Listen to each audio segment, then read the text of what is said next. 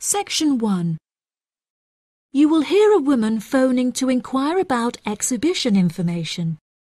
First, you have some time to look at questions 1 to 4.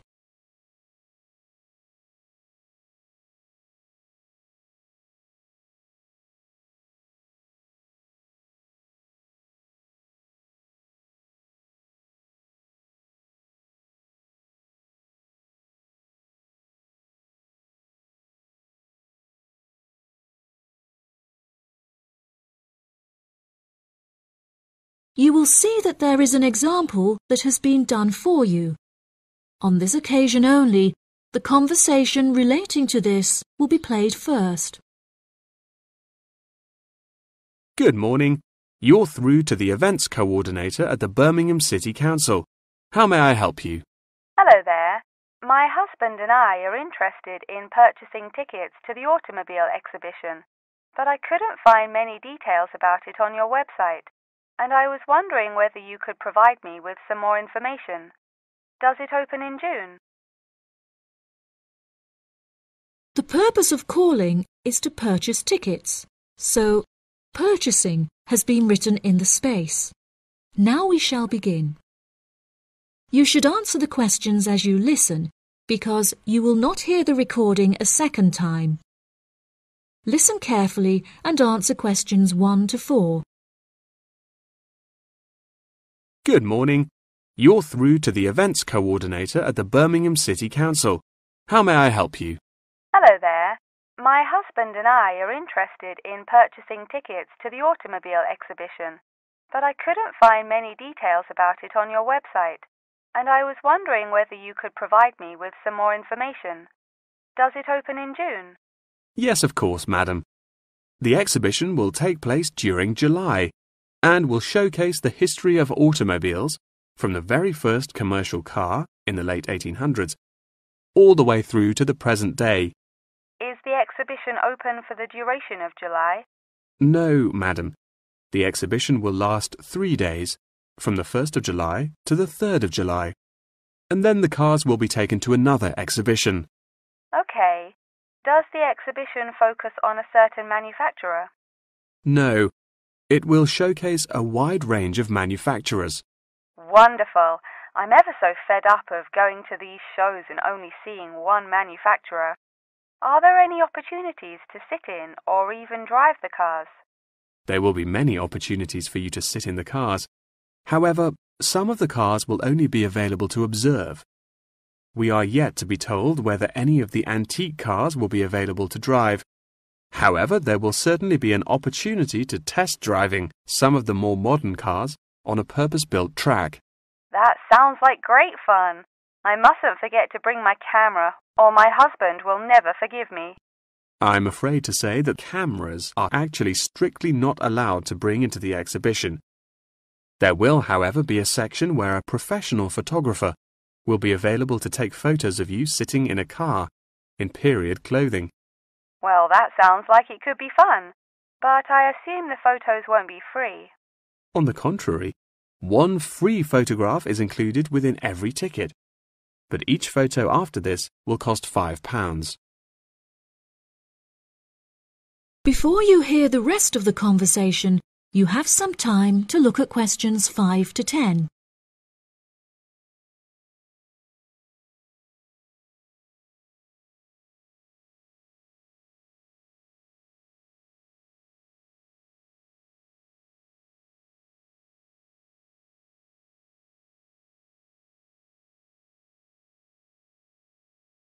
Now listen and answer questions 5 to 10. That's a nice surprise. Not many things are free anymore. I've been asking around about the ticket prices, but I haven't yet had a definite answer. Is it correct that the tickets are £100, whether you buy them now or on arrival? I'm afraid not. If you buy the ticket in advance, the price is £110, but it's £165 on the door. Oh, goodness. I suppose I'd best pay for them now then. Is it possible to buy tickets from you now over the phone? Yes, of course, madam. I'll transfer you to the box office manager, Mark Edgeworth. That's EDGEWORTH,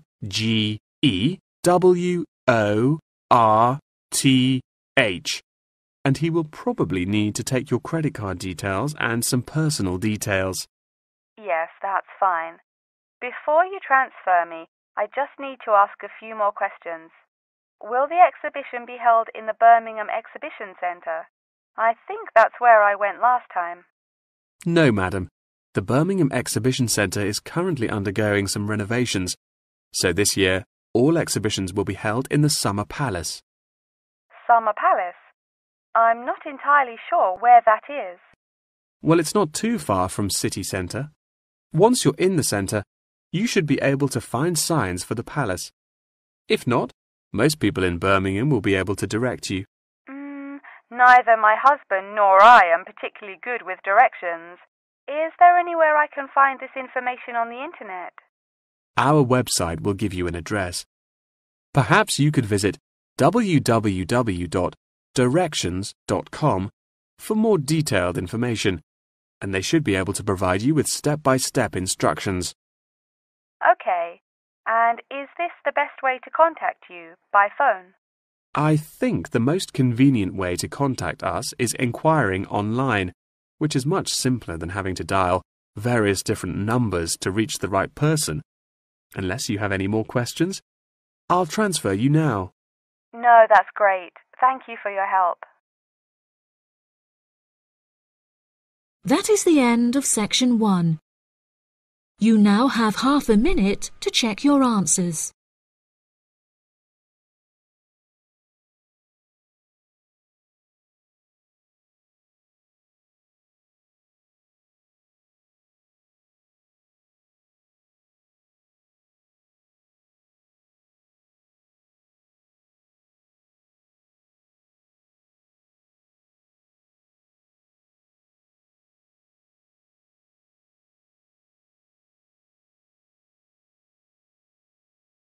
Now turn to section 2. You will hear part of a talk given by a member of staff at a hospital. First, you have some time to look at questions 11 to 15.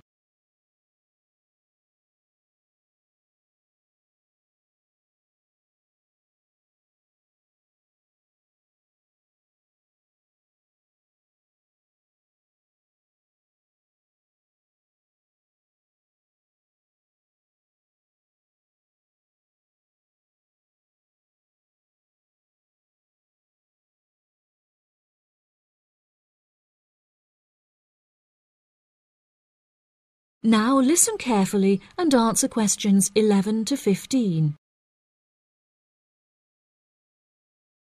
Hello, and welcome to the homepage for the Healthy Hearing Medical Clinic and Surgery, where we'd like to share a little more information about the services we provide and more. Our hospital is one of the leading specialised hospitals in the United Kingdom, attracting the very best healthcare professionals from around the globe. Not only are we a leading medical practice, but we are also the only hospital in the United Kingdom dedicated entirely to the treatment of and research into the curing of hearing loss. Our facilities and staff here are renowned across Europe, attracting thousands of patients a year. Our consultations can number anything up to 11,000 patients a year. However, we aim to treat around 5,000 patients a year so as to maintain and ensure the quality of our services.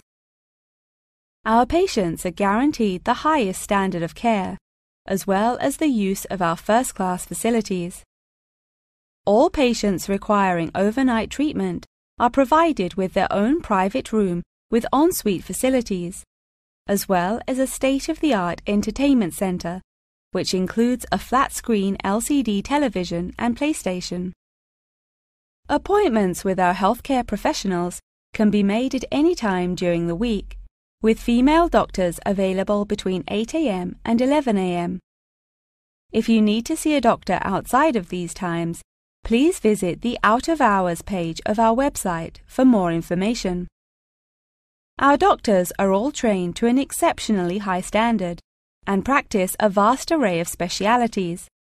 Mr. Roberts is a fully qualified ear and throat specialist. Mr. Edwards is a pediatric hearing specialist, while Mr. Green specializes in reversing hearing loss. For more details about our people, please visit the staff members page on our website. During a consultation, doctors will sometimes decide medication is required, for which patients should receive a prescription. There are several pharmacies within the city. However, we recommend that patients use the pharmacy housed within our healthcare facility. Our in-house pharmacy is well stocked at all times. Our products are competitively priced, and our pharmacists are on hand to help and advise from 8 a.m. until 10 p.m. from Monday to Saturday, and from 9 a.m. until 12 p.m. on Sundays. If you require any help outside of these hours, please see our out-of-hours page on the website. Since the Healthy Hearing Medical Clinic and Surgery also functions as a teaching hospital, we aim to provide our students with every opportunity to expose themselves to medicine in practice.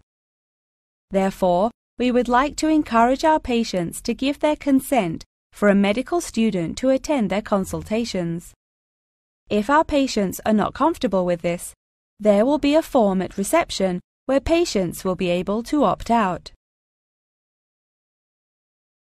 Before you hear the rest of the talk, you have some time to look at questions 16 to 20.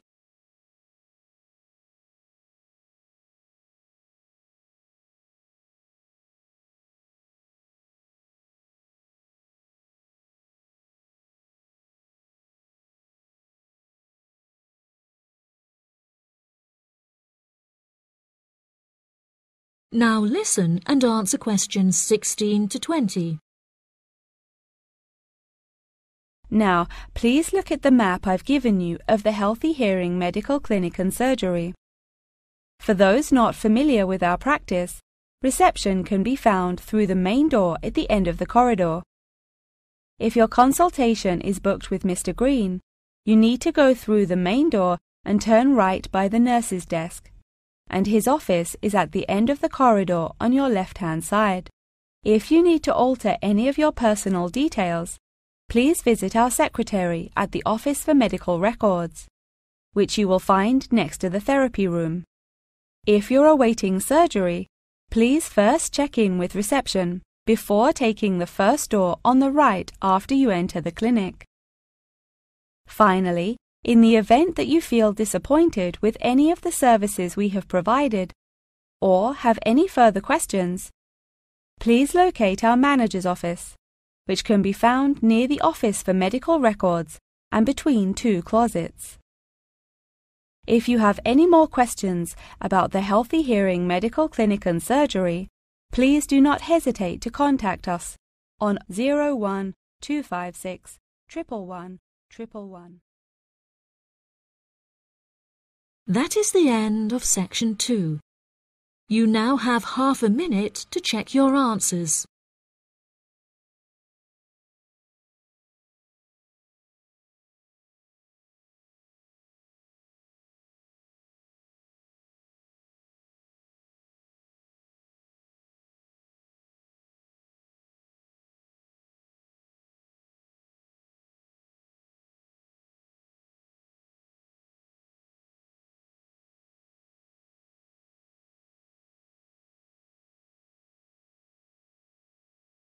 Now turn to section 3.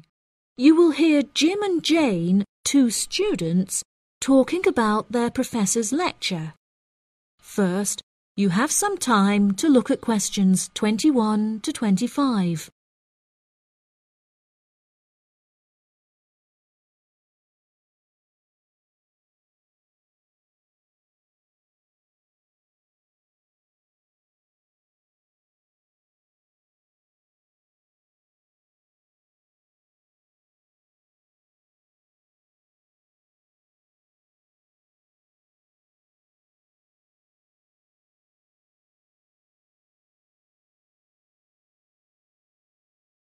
Now listen carefully and answer questions 21 to 25. Jane, what did you think of Professor Morgan's lecture? I don't know about you, but I find it incredibly difficult to believe that light influences the environment as much as he says. I've never seen any journal articles, websites or anything that verifies his arguments. It's stupid. On the contrary, I've seen a great deal of research supporting his argument from a wide range of renowned scientists. Have you looked at the recommended textbook listed on the course outline given to us at the beginning of the semester? All the information is in there. Perhaps you've just been looking in the wrong places. I never look at the course outlines. I have so many loose sheets of paper I tend to lose anything I'm given by the end of the day. What's the textbook they recommend? And where can I get it from? I should probably go buy it soon. I'm already behind in the course. Yeah, you definitely should buy it. And our grades are more important this year. It's called The Influence of Light on the Environment. You should be able to find it in the bookshop on campus. If not, they'll order it within 2 weeks. In the meantime, you should read up on Ken Simpson's work.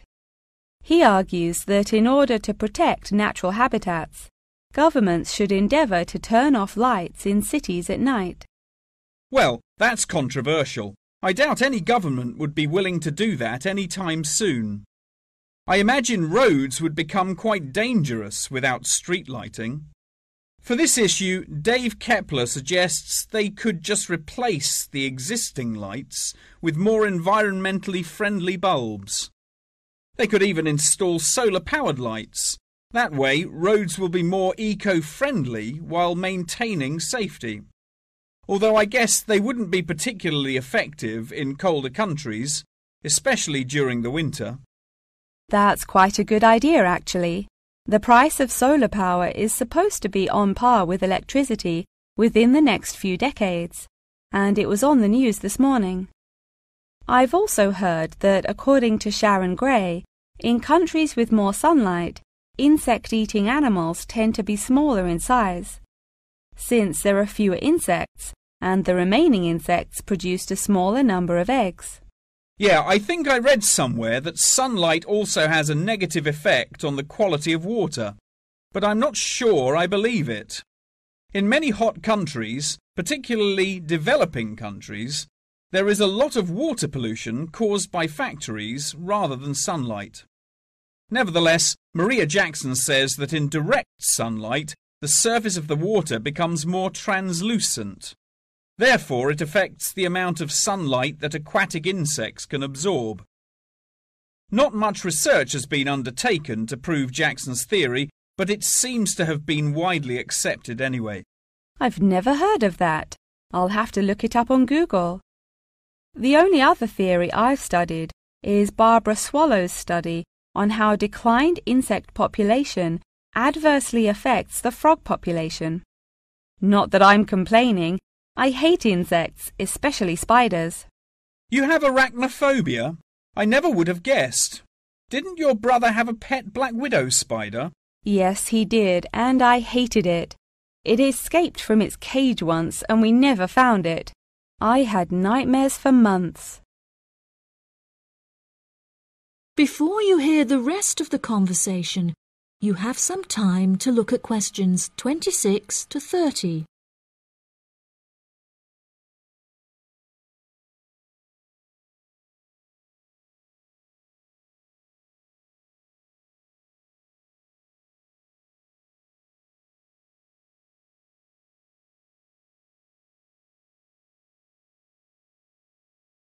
Now listen and answer questions 26 to 30. Okay, now I'm getting goosebumps. Let's change the subject. What's your stance on natural and artificial light? Honestly, I'm not sure it makes much difference which one you use. Species will die out either way. I think the real argument we should consider is global warming and protection or replacement of finite fuels. Solar power provides us with an incredible opportunity to replace electricity, and governments should definitely increase spending on research in this field. The theories discussed in our lectures, like Simpson's and Gray's, are so vague and lack proof, so I don't understand why we even study them. I see what you mean. I don't like learning unsupported theories for exams, and I'd rather spend my time learning something else. For example, I'd be much more interested in studying the animals in safari parks than researching migratory birds, particularly the effect of tourists on the quality of life of animals. As we know, every year thousands of visitors will drive in their own vehicles or ride in vehicles provided by the facility to observe freely roaming animals. Yeah, that would be really interesting. Especially those animals living in more tropical countries like Borneo. Following on from that, I want to study how bringing animals over from foreign countries to put in our zoos affects their life expectancy. For example, do you remember when China sent pandas to Edinburgh Zoo? Apparently, one of the pandas became depressed, but it was never explained why. To me, obviously, you can't take an animal out of its natural habitat and put it in a cage on the other side of the world. It just doesn't work. That is the end of section 3. You now have half a minute to check your answers.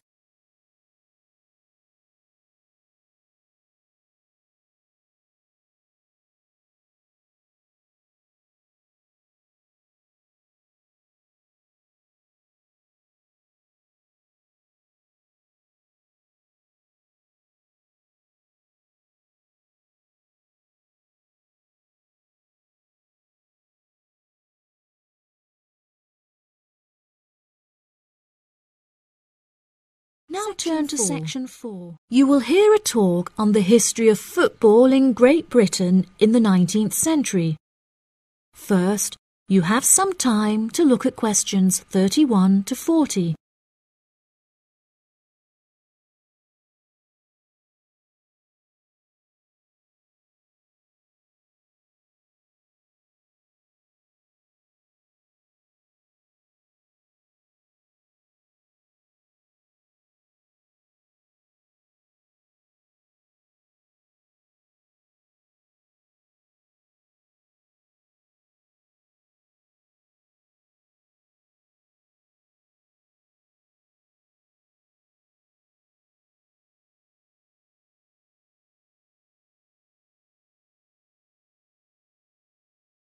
Now listen carefully and answer questions 31 to 40. Great Britain is often hailed as the home of football, with talented players travelling from far and wide to play for teams in the English Premier League, one of the most popular football leagues on the planet. Today we are going to take a look back to the 19th century Great Britain, in an attempt to trace the evolution of the beautiful game, as it is now known. Prior to the 19th century, the game featured a wide variety of local and regional adaptations, which were later smartened up and made more uniform to create our modern-day sports of association football, rugby football, and Ireland's Gaelic football. Even up to the mid-19th century, Shrovetide football, or mob football, was still widely practiced. According to the rules of mob football, there were no rules. A player could legally use any means whatsoever to obtain the ball, such as kicking, punching, biting, and gouging, with the only exceptions being murder and manslaughter. These games may be regarded as the ancestors of modern codes of football, and by comparison with later models of football, they were chaotic and had few cooperation. Towards the latter end of the 19th century and moving into the early part of the 20th century, however, there appeared a newfound emphasis on moral values in football. Perhaps a more modern example of this can be seen in John Terry's suspension as England captain, following reports of his infidelity to his wife.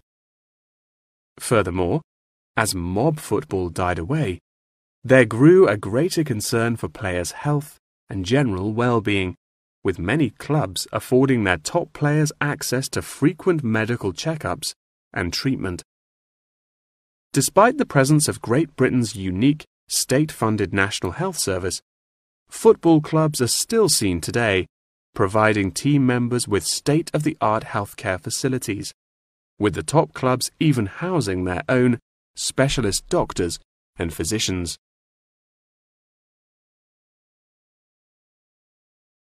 Today, football is a key feature of school children's day-to-day education, particularly for boys. With the help of football associations, all schools in the UK are boasting their own football teams. This mainly comes as a result of pressure put on schools and the government by concerned parents, who felt that football education taught their children valuable lessons and indeed vital life skills such as teamwork and a drive to succeed. Nowadays, many of the UK's top football clubs provide training facilities and outreach programs in an attempt to educate the nation's aspiring youths. As I previously mentioned, it was only during the 19th century that football in its uniform concept truly began to emerge, with footballers previously playing according to their own versions of the rules. However, it was not until the early 20th century that different players actually began to play according to these standardized rules. Prior to the 19th century, football was played by all the major English public schools, including the likes of Eton College, Winchester College, and Harrow. In 1848, there was a meeting at Cambridge University in an attempt to lay down the laws of football.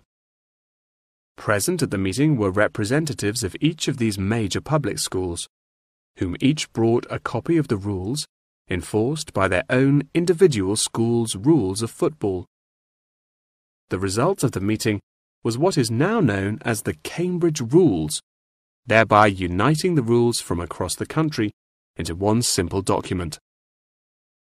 However, the Cambridge Rules were not liked by all, and a new set of rules, Thring's Rules, compounded in the book The Simplest Game, became commonplace among dissenters.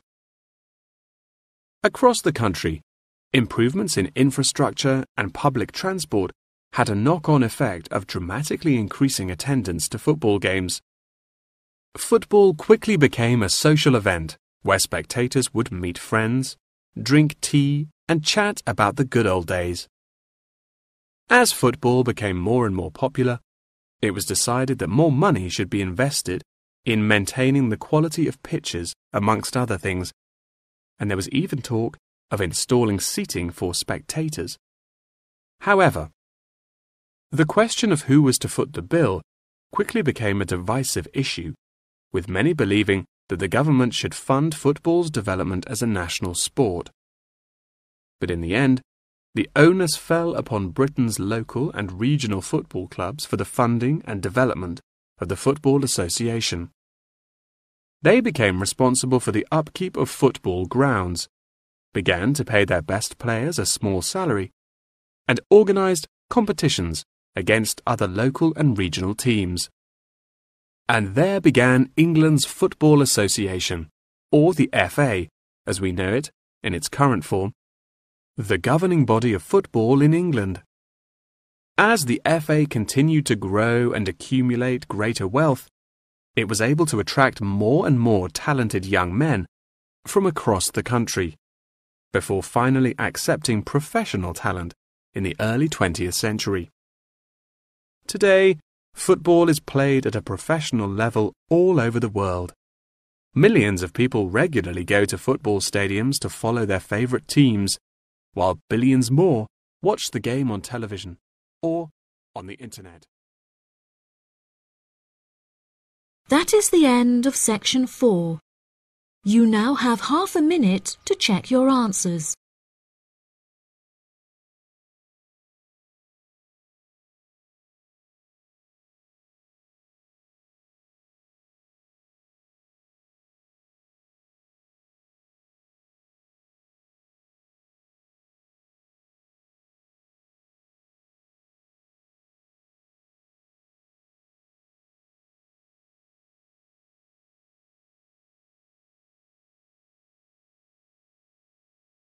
That is the end of the listening test, of the listening test, of the listening test, of the listening test.